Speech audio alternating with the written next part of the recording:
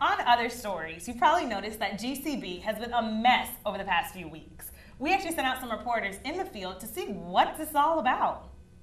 With GSU continuing to expand, there's going to be a lot more construction work and a lot more maintenance work going around on campus.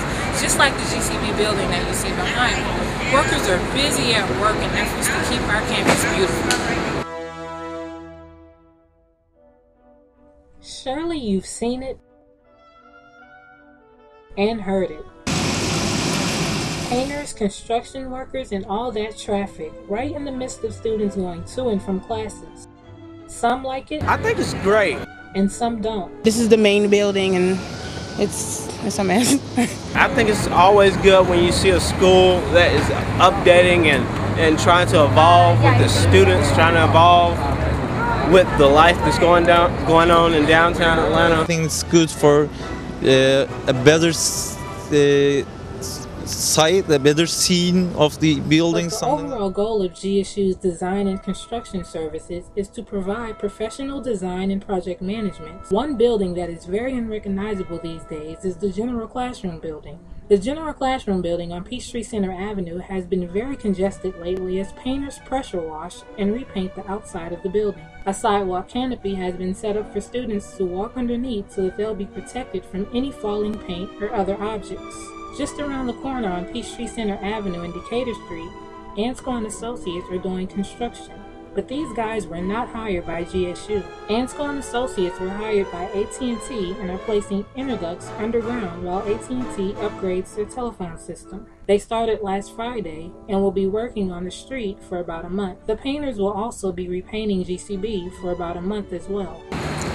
So students really don't seem to mind all the noise that comes along with the construction work and the pressure washing of the GCB building because they know that in the end this will only benefit our campus. Reporting live on Peachtree Center Avenue, Elena Coates, GSTV. I actually have to tell you something that might surprise you. Hey, have you ever been in the coffee shop inside the library, Zaxby's? Yeah, they have pretty good coffee, and I think they just changed their menu. I mean, yeah, but do you know who owns it? Georgia State? Well, not exactly. I'm going to tell you. Well, no, let me not tell you. Just take a look at this clip. When I first bought the store, it was just a bakery case and you can make a few drinks. When I came in, we put in a to-go sandwich program, and that did pretty well, so we thought that we could do much more. So we brought in frozen yogurt, we put in ice cream machines to do frozen yogurt, and then we expanded the line itself. We took down 3 walls, added deli, added more equipment, and made a full sandwich program with menus. The company was willing to work with me a lot. I don't know why, but they handed it to me and they said, you help us. My family has a few IHOPs and I help run those. But whenever you have tests and stuff, it's very difficult it's not hard to study, it's just hard to focus and get yourself to study.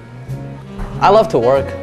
I don't know if it's just a franchise or not, but franchise allows you to grow faster. I mean, he was here with me. We're trying to build another store and hopefully take over Atlanta.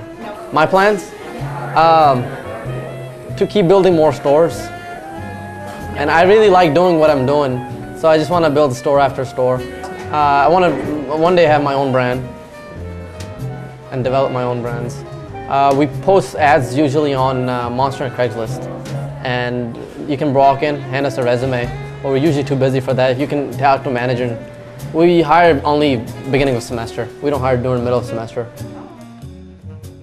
I had no idea that Zaxby's was actually owned by students. You know, this guy really knows how to do business. I know, so you better stop skipping classes.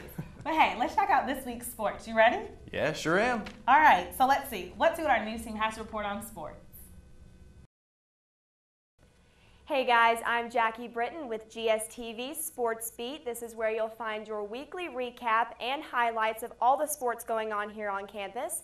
First, we're going to start off with Panther football. Our Panthers led us to the first victory ever over Shorter College with a final score of 41-7. The Panthers have played 2 games since their first victory and lost in a heartbreak against Jacksonville State University. Panthers quarterback Drew Little led the comeback and scored from the 1-yard line tying the game at 27. The Panthers lost in overtime with a final score of 34-27.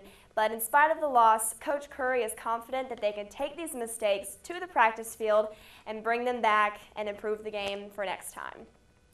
All right, now we're going to take a look at volleyball. At their last game, the Lady Panthers completely swept Florida A&M with a final score of 3-0. The ladies volleyball team is over halfway through their season and on the road quite a bit, so it's very important that you make it to the sports arena to watch them play. Their next home game is October 1st against Delaware at 7 p.m., and we want you guys there. All right, now we're going to see what's going on with soccer. The ladies soccer team led a 1-0 victory over Winthrop this weekend by April Goodwin, scoring the winning goal in the second overtime. This was a very exciting victory that the girls got to bring back to Atlanta, and Coach Dominic states that he is very proud of his team and their perseverance through that game, which was, he says, certainly a battle. Make sure you help keep up the energy. The next home game for the girls is going to be at Panthersville against Drexel on September 24th at 7 p.m. If you don't know how to get to Panthersville, Google it or go to the Georgia State website, and it's easy to find, easy to get there. All right, now the men's soccer team is also on a roll with wins. Friday, the guys took on Presbyterian College, and their perseverance definitely paid off in the second half with a 2-0 victory. 2 long shots were scored by Alex Vivanco and Daryl Evans. The guys have 1 loss, and some key players are out with injuries, but younger players are stepping up. Be sure and tune in next week as we get a little more personal with some of the GSU athletes here, and be sure and enjoy these highlights.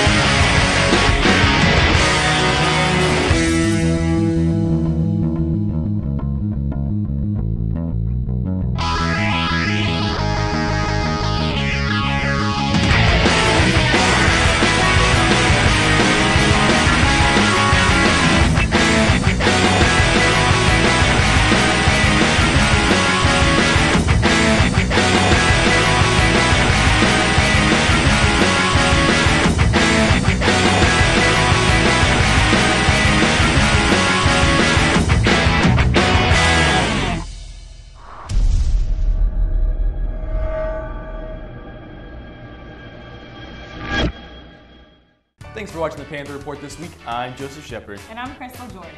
And if you happen to miss us this week, you can check us out at gstvonline.org, or you can search for us on YouTube, GSTV, The Panther Report. We'll also be airing each day this week at 12:30 and 6 o'clock p.m. And if you're in university housing, you can check us out on GSTV, which is Channel 75. We'll see you next week. See you next week.